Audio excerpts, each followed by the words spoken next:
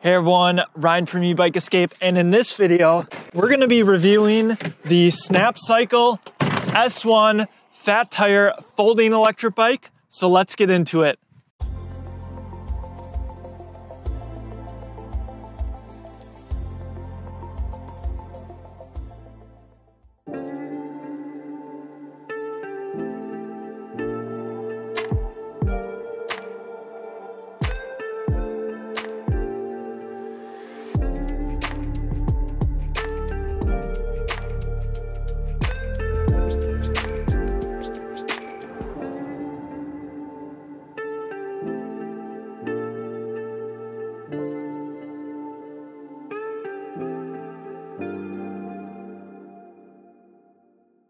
Before we get into the walk around, if you are looking to purchase any SnapCycle electric bike, be sure to check out the link in the description. There's a code for $50 off, and using our link also helps support Ebike Escape.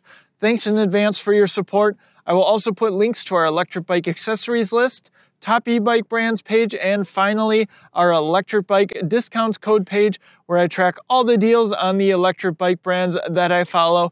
With that, let's get into the walk around of the SnapCycle, and you'll notice we have it in our now infamous tote. This tote has made it in a lot of folding electric bike reviews, and the SnapCycle fits in here perfectly. We'll be sure to put on the screen the dimensions of this tote in case you do want to purchase one, though I would recommend purchasing a little bit more of a heavy duty tote. So we'll start this walk around off with actually taking it out of the tote and putting the bike back together. All right, let's get this bike out of the tote here. Definitely a pretty heavy folding electric bike, though that's what I would expect for a bike that has this size battery. We'll get into all of the specs, and actually, let's start off with the battery because, of course, this one is integrated right into the frame. Now, something to keep in mind with these batteries on these folding electric bikes is you do need to have the bike in half in order to remove the battery. Now, here in Wisconsin, I personally like to bring our batteries in, so that can be a little bit more cumbersome. Of course, if you're riding in the summer or when the weather's nice, you can just leave the battery in here. It can be charged both on and off the bike. Go ahead and remove the battery here. The keys do need to be in the bike in order for the bike to function. And there is a locking pin that keeps this battery in place. Now this is a 48 volt 14 amp hour battery, about average capacity, I would say, for an electric bike priced at $14.99. Again, $50 off with the code in the description. Go ahead and put the battery back in here. Lock the battery back into place. Again, that key has to remain in place for the bike to function. And this bike folds like many of the other folding electric bikes that I've reviewed. I'm going to lift the handlebars up, make sure they're locked into place. Lift up on the center of the frame here.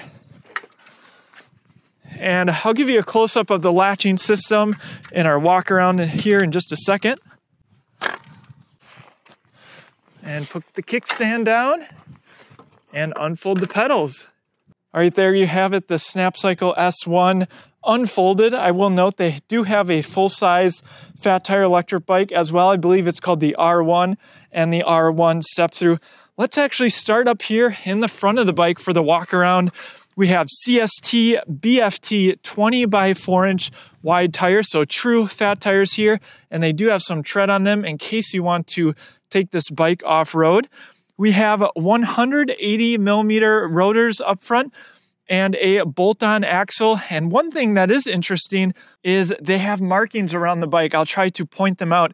And this is something that I've only ever seen on the Serial 1 electric bikes by Harley Davidson. And they mark this, if I'm not mistaken, so you'll be able to see that this bolt has perhaps loosened up so you can address it. So it's somewhat of a safety thing. And so kind of interesting that such an affordable brand is doing that. Maybe if someone knows something different about this in the description. I believe it is more for motorcycles, and I'm not very familiar with motorcycles. All right, next let's take a look at these brakes. So these are mechanical disc brakes. These are unbranded, and in my opinion, this is something that they could improve on this electric bike. I've ridden it around a little bit, and I would like to see them go with a name brand mechanical disc brake here. All right, next we have the fenders. So it does come with front and rear fenders. I would say these fenders are pretty basic. They don't come quite as far down as some of the other fenders I've seen. And of course, there is no fender in front of the front fork here either. So not the nicest fenders I've seen, but certainly they're gonna provide you at least some protection. Let's talk about the front light. This is an integrated light. Note that this bike just comes with an integrated front light, no rear light. And in my opinion, we were riding this bike out the other day, and my wife was riding this bike, and I was actually pretty impressed with this front light as far as daylight visibility goes. Of course, at night it's going to be even better. Of course, if you're riding often in the daylight, you might want to consider an external rechargeable light as well. I really like the ones that blink. All right, front fork wise, we have a suspension fork with preload adjustment, and it does have a lockout as well, with multiple clicks here so you can adjust it. And I'll go ahead and push on this front suspension, make sure it's not locked out. And it actually feels pretty good. I'm actually pretty impressed with this front suspension. So nice job, SnapCycle, by not cheaping out on the front suspension. I could definitely feel the additional comfort from that front suspension. And of course you have the fat tires as well that help out. I always like to point out the cable management, and I think SnapCycle did a really nice job with this. You can see there's a little bit of cable wrapping up here to keep the cables on both sides together, and then they're wrapped very nicely all the way down into the frame, and then the cables run underneath the frame, as you can see here. And that's really common on these folding electric bikes that have the battery inside the frame here, and those cables come on both sides. Here's a look at the folding mechanism right here. This is simply a latch. You simply push this in and pull it out, and that allows you to fold the handlebars. Something worth calling out is the adjustable handlebars here. That's why you'll see additional length on these cables, is so if you're a taller rider, you can undo this quick release and lift the handlebars up or all the way down, perhaps if you're a shorter rider. Just note that just like seat posts, there is a minimum insertion line on these. Another thing with these handlebars is there is another quick release right here, and if you undo that, that allows you to turn the handlebars to your liking. All right, let's move on to the cockpit. I already talked about the unbranded mechanical disc brakes. They also have unbranded levers up here, though there are motor cutoffs, as we see on many electric bikes, almost all electric bikes in fact. We have some rubber grips on the SnapCycle S1. And let's check out the controls. We have the power button right here, and we have this monochrome display. I do like that this display is nice and large. Now you do have an M button that's going to change settings on the display. Let's go through those settings. So currently we're on the speed, and you can also see the pedal assist level on the right side, 0, 1, 2, 3, 4, and 5. Hitting that M button, we have average speed, max speed, and then back to the current speed. And hitting the M button, we also get trip distance, odometer, and time. And you can see we have a battery capacity indicator here.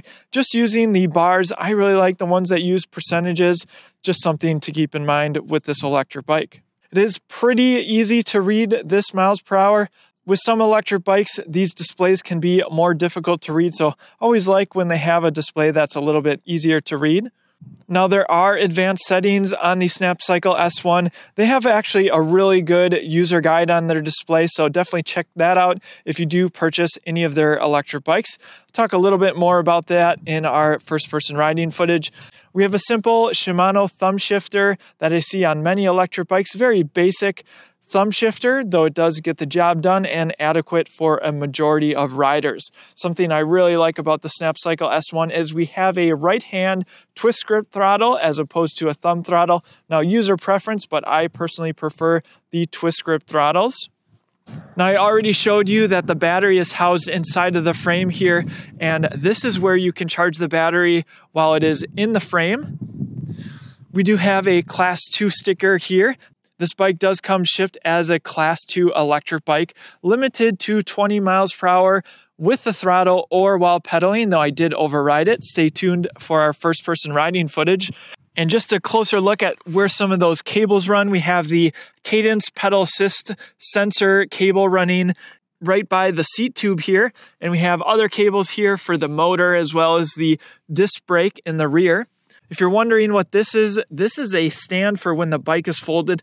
Most folding electric bikes these days come with these, though I have heard from someone recently who said some people are opting to cut these off because there is a chance, depending on where you're riding, perhaps more off-road applications, there is a chance you'll hit this. So just something to be aware of. I personally wouldn't cut this off my electric bike, but I thought it was interesting and something I hadn't heard of before, so I thought I would share it with you all. All right, let's talk about the pedals. These are Walgo pedals, and of course they do fold, which is nice for a folding electric bike. Makes it a little bit more compact. The kickstand on this bike is located towards the rear, not going to come in contact with the pedals, always something that I personally appreciate.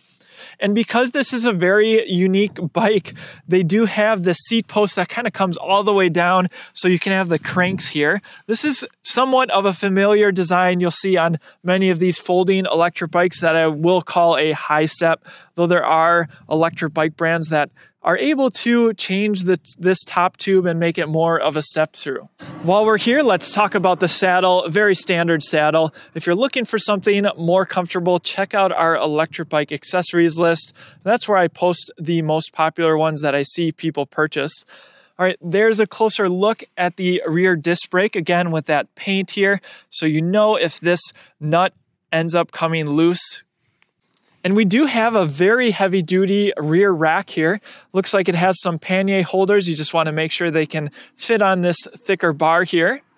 And I think that the rear rack actually adds to the aesthetics on the SnapCycle S1 as well. And the rear fender is very similar to the front fender here. Again, it doesn't come quite as far on the back tire as I would like to see.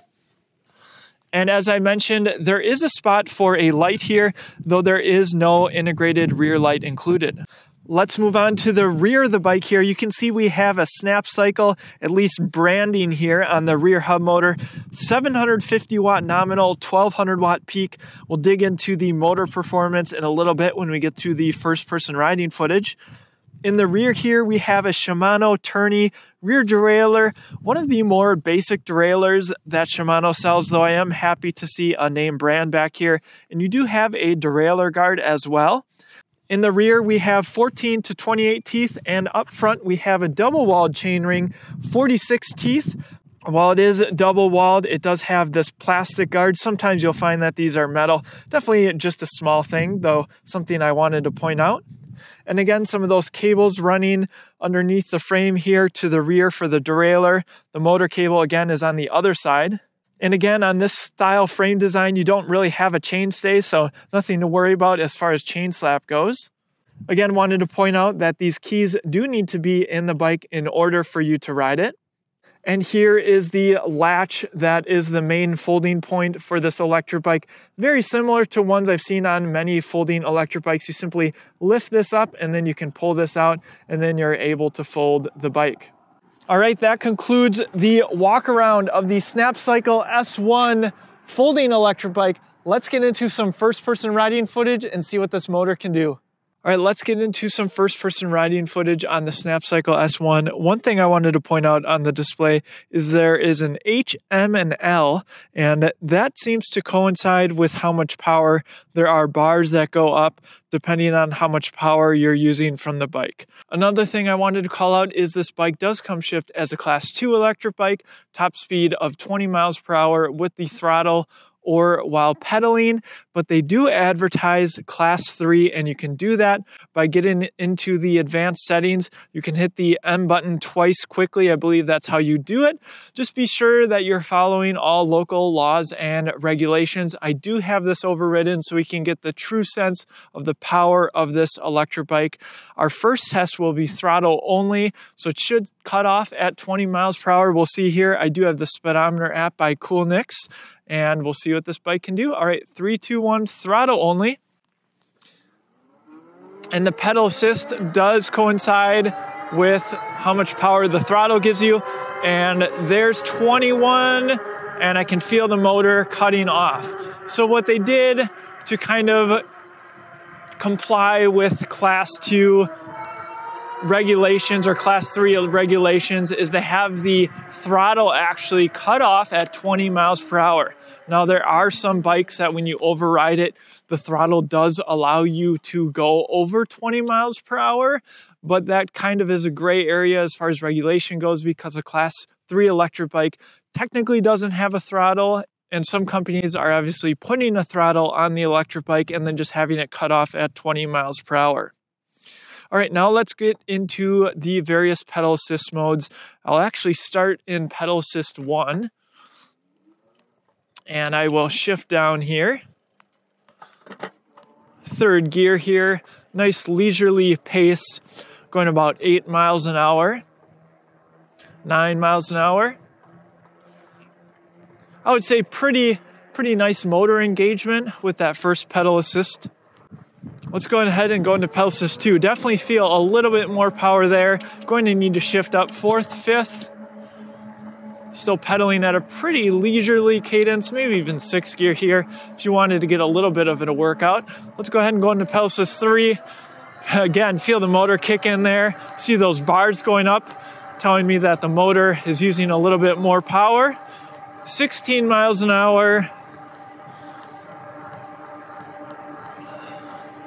And again, they advertised this as a 750 watt motor that peaks at 1200 watts. Let's go ahead and go into pedal assist 4. Again, feel that coming, that motor really kicking in. 7th gear here, and my legs are definitely starting to spin. And I apologize if there's some wind noise. So I would have liked to maybe see the bike geared a little bit higher so you can pedal in the higher pedal assist levels. So I'm going 20 miles an hour. And it's a little bit difficult to provide some of my own power to the bike. And when we get to the straightaway here, we'll see what this bike is truly capable of. All right, display shows 22, so it's reading a little bit higher than the phone at 20. Let's go ahead and pedal assist 5. Again, feel a lot of power. And I'm really just ghost pedaling, just spinning the pedals, which is engaging the motor, but I'm not providing any of my own power, and I'm going 24, 25 miles an hour. If I really spin my legs, I can provide a tiny extra bit of power, but more than likely, you're gonna be ghost pedaling in pedal assist 5. All right, and I do get the question quite a bit. Can you pedal whatever electric bike I'm reviewing? Say if you run out of battery or there's issues with the bike.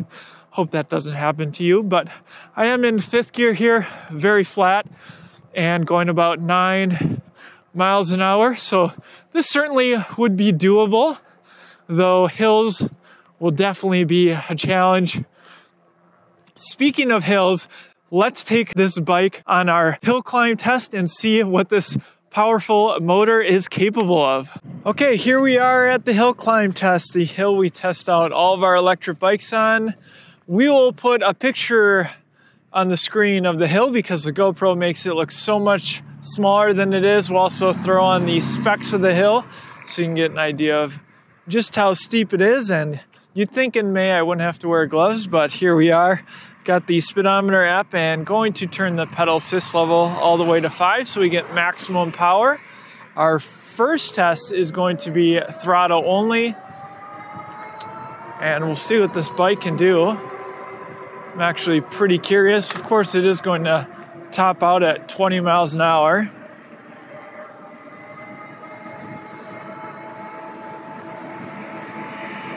Now, what a lot of people are curious about is the minimum speed going up this hill, especially when compared to other bikes. So you can kind of compare and contrast different bikes that I have reviewed. All right, hill is really just starting now. It says we're going 18 miles an hour.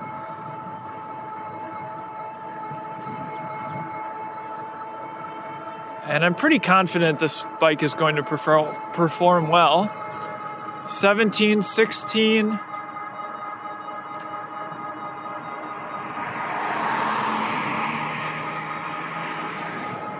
"16 is the lowest I've seen so far. And that is pretty darn impressive in my opinion, based off of all of the other electric bikes that I've reviewed. Usually I see around 13-ish or so, even on some of the 750 watt motors that peak a little bit higher. So definitely impressive motor performance on this hill. Minimum speed of 16.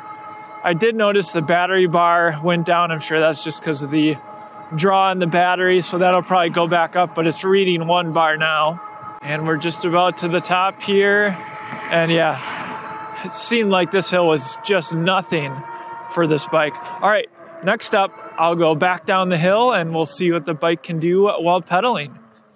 Okay, hill climb test while pedaling. I'm just gonna use the throttle a little bit just to get started, and so I can shift down a little bit, where I'll actually start off in pedal assist 1. Of course, we know that this bike is just going to cruise up this hill, but it's always nice to know what it can do while pedaling. Let's see, I'll shift down even more here, maybe all the way into first gear, pedal assist 1. And I will note, when I was going down this hill, this is kind of where I do my brake checks, if you will. And the brakes were able to get me to come to a stop going down the hill. I just wish they would have went with the name brand. That might be my one and only complaint on this bike. Just something that they could improve upon, though you will be able to stop. All right, here we go. First gear on the right, first pedal assist. Working a little bit, I wouldn't say a lot, although the hill is getting steeper here. And so this is definitely where I'd want to go into a higher pedal assist level. Yeah, much better in level 2 here. Now going about 8 miles an hour. Legs are already starting to spin where I'd want to shift up, just to kind of give you an idea of how powerful this motor is. Maybe even third gear here. Pedal assist 2. Fourth gear. Again, a little bit of a workout here in fourth gear. Pedal assist 2. All right, let's go ahead and go into pedal assist level 3. Feel the motor kick on a little bit there. And fifth gear, sixth gear, I think I would even go into seventh gear here just to get a little bit more exercise. So yeah, very impressive, 13 miles an hour. Screen is reading a little bit higher at 15. All right, pedal assist level 4. And again, we already know that this motor is plenty capable. Pedal assist 5, 16, 17 miles an hour. So no problem flying up this hill, 18 miles an hour. And we're just about to the top. So if you're looking at the SnapCycle bikes, motor power is definitely not something I would be concerned with. All right. With that, let's get into some third-person riding footage, and I'll give you my concluding thoughts on the SnapCycle folding electric bike. There are tons of folding e-bikes on the market today. There's even brands that are solely focused on selling folding electric bikes. For good reason too. Even as someone who has a heavy-duty e-bike rated rack, I often find myself throwing a folding e-bike into a tote and throwing it in the trunk. But there's use cases for RVers, apartment dwellers, commuters, or just those short on space. And if I had to say one thing that stood out with the SnapCycle S1, it has to be the power. The 750 watt motor that peaks at 1200 watts paired with a 25 amp controller is undoubtedly impressive. It has to be one of the best performing fat tire e-bikes on our hill climb test. Speaking of the electronics, SnapCycle is using Samsung cells in this 48 volt 14 amp hour battery. SnapCycle also wanted to point out that they have thermal sensors in the battery to provide both low and high temperature protections. Now they claim that a lot of e-bike batteries do not have this feature, but it's hard to say whether other brands are just not advertising these types of protections or whether they simply don't have them. But clearly SnapCycle is proud of their offering. Something else they are proud of is their customer service. So if you're considering one of these e-bikes, go ahead and give them a call between 9 and 5 p.m. PST and see what you think. And if you do decide to purchase, use that link in the description to help us keep making videos like this one. If you prefer email, emails are responded to within 24 hours and they offer virtual troubleshooting sessions as well. I put a lot of weight on customer support, so I'll be keeping close tabs on SnapCycle going forward. At $14.99, the SnapCycle S1 is priced well, especially when you consider their R1 and R1 step-through, which are currently priced at $16.99 and $17.99 respectively. But back to the S1.